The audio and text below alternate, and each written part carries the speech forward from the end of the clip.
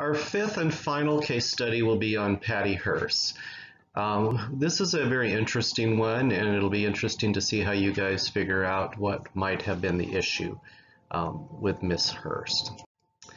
Patty Hearst, just a quick background profile. She didn't kill anybody. She was involved in a bank robbery at gunpoint in 1974 in San Francisco. She did fire a weapon at civilians, and co-conspirators fled the scene. Carjacking was also involved in this incident in San Francisco. She referred to herself as Tanya. She was working with associates of what at the time was called the Symbionese Liberation Army, the SLA, which was a radical group. Her associates did shoot two men when they entered the bank to rob it, and footage shows some interesting and debatable things as to what happened with her, and you'll see that probably in the biography that follows.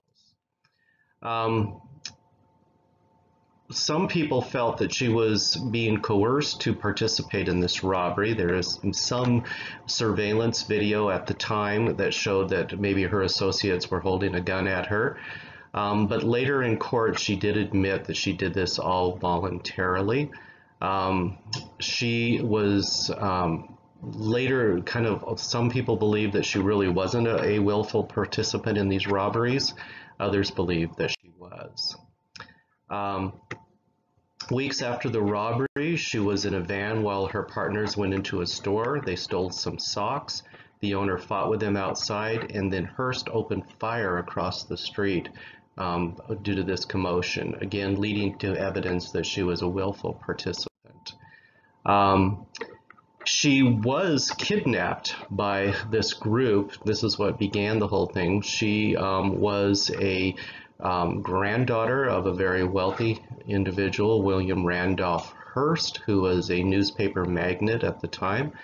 And of course, the issue was ransom money. So at the time of her kidnapping, she was 18. She had an apartment at the UC Berkeley complex. She was beaten unconscious. Shots were fired from a machine gun, and the group that kidnapped her was the Symbionese Liberation Army that held her.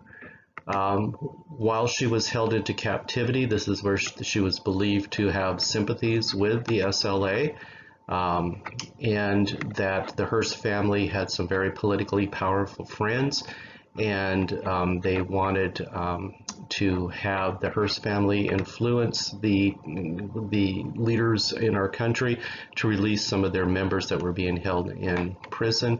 And of course, they were asking for ransom money because of her family's wealth.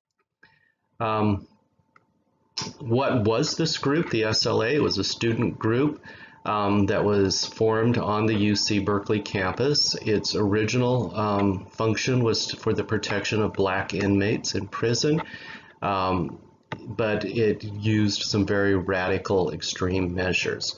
Very similar, remember this was back in the 70s, this could also be looked at as some of the groups that have formed today in the 2020s also. They're very similar in a lot of their beliefs and natures.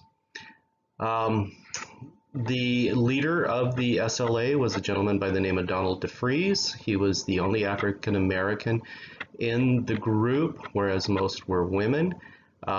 Treated the group like a military, and he himself as kind of a field marshal general type of leader.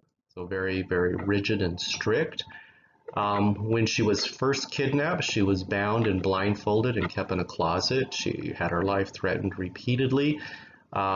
She was later given a flashlight to read political reports that the SLA provided her, and she was subject over and over again during her incarceration with the SLA to propaganda lectures, etc. Was that brainwashing? Don't know. She was basically told that if she didn't join the movement, she would be killed. So she did admit that she joined and wanted to fight with the SLA, and then she was, basically released from her confinement in the closet, etc. She was there after that. She was trained how to use a weapon. She was, basically sexually assaulted repeatedly by SLA members, and eventually she was allowed to join this organization. Very similar, in my opinion, to what gangs do to initiate members into the gang. She was originally thought to be dead from her kidnapping. Nobody had heard from her, and the demands had stopped coming to the family for ransom until they found, until she committed these different bank robberies, and she was seen on video to be doing this, and some of the statements that she had said, both to the press and later during her trial. So during this, let me back up just a little bit here. But at one point, they did have a shootout. They attempted to arrest SLA members. They figured Hearst was present, and she was able to escape.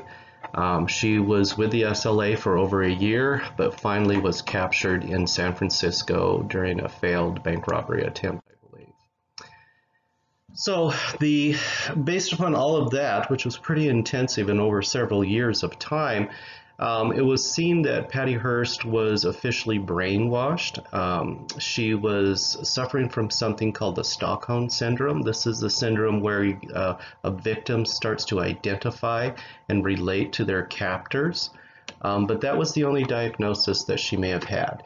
Did she have a personality disorder? Was it antisocial, or was it one of the other personality disorders that we talked about, such as borderline or dependent or avoidant? I'm going to leave that up to you to try to decide what you think she may have had. But following her arrest, she was convicted into 35 years of prison. She only served about 2 years of that time. At the time, the President of the United States, Jimmy Carter, commuted her sentence. Commutation simply means that you have served enough time, but you're still found guilty. Under the law, it wasn't until later that President Clinton totally pardoned her from her crimes.